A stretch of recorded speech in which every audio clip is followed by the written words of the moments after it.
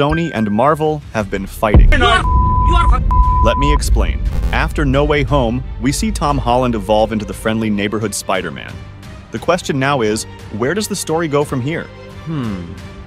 This is where Sony and Marvel are in a clash.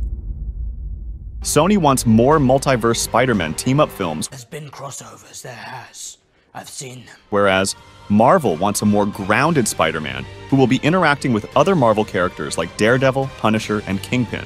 Even the fans are divided with this opinion, but the majority wants a more grounded approach. This is where I get an idea to push a narrative. So in this video, I will be creating a poster for Tom Holland's Spider-Man 4, where he will face the Kingpin. I will be taking inspiration from the Back in Black comic series, especially this piece of art. Let's begin.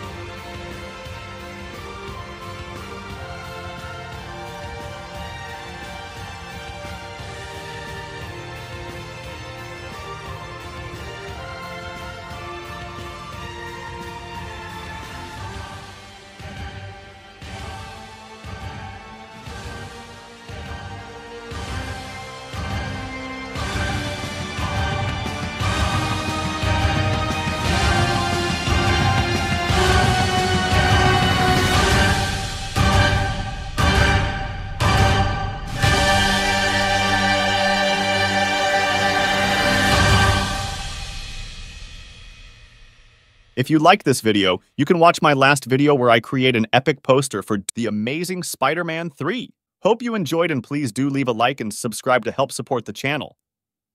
That's all for now, folks. Marker. Whenever you're ready. Ready? Peter, are you hiding something? With great power comes great responsibility. Are you doing Batman? Where is she? Okay, that's not even the right cinematic universe.